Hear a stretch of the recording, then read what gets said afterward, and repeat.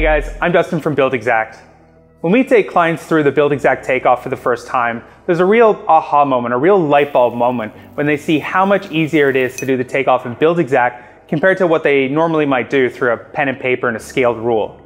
What I want to do is actually share my screen with you and show you exactly what I mean. So to start with, we're simply going to find the line item that we want to do our takeoff for, and we're going to scroll down to our takeoff tool button. When we're ready, we're going to go ahead and click that, and that's going to launch our takeoff tool. And next, we're just going to select the plans in which we want to do our takeoff for. In this case, I'm going to stick with the elevations, and all I'm going to do is I'm just going to simply scroll in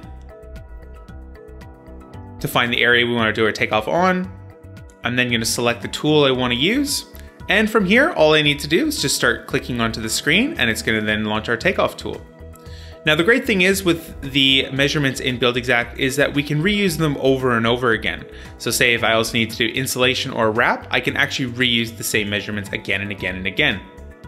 So now I've gone and I've done my takeoff, but what I'm going to do next is I'm now going to change a different shape, and I'm going to select the Draw Deduction tool on, because what I need to do is I now need to go through and remove the windows. So again, just simply clicking in each corner. And it's now just going to simply just subtract that from our total.